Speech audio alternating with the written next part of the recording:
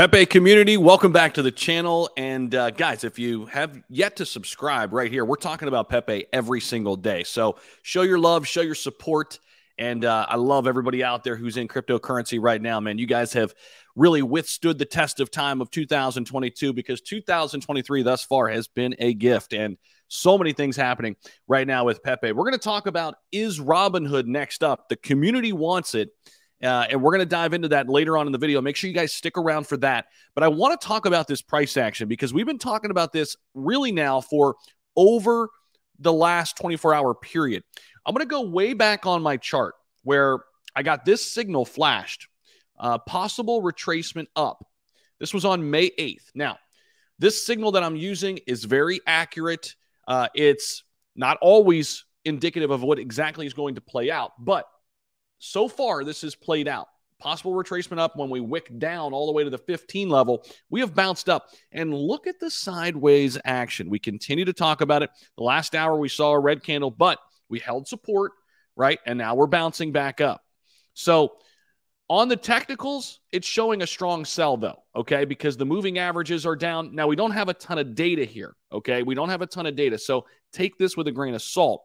On the oscillators, it's showing neutral. But again, the more data we have there, the more those technical indicators are more accurate.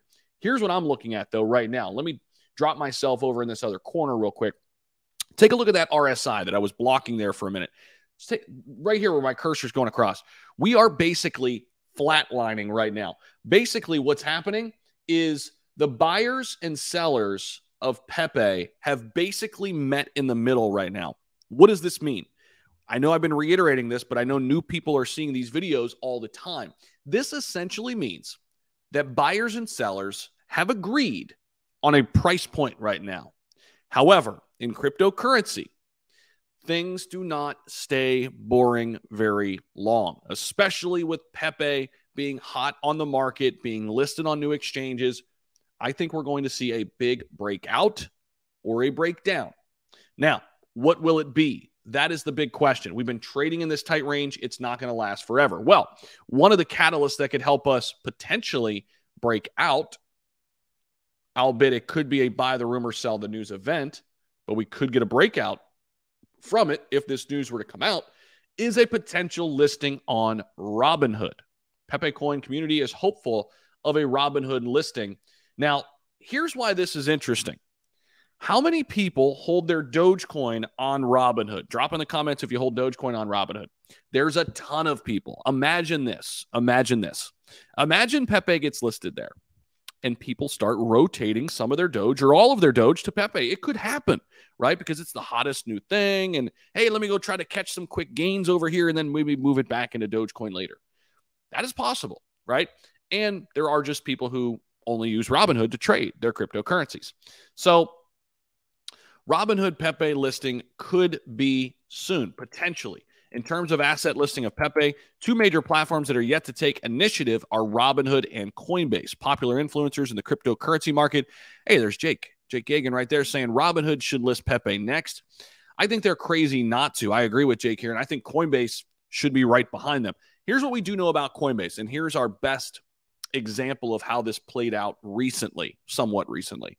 If you remember back in 2021, Shiba Inu got listed on Binance first. It was actually in May of 2021.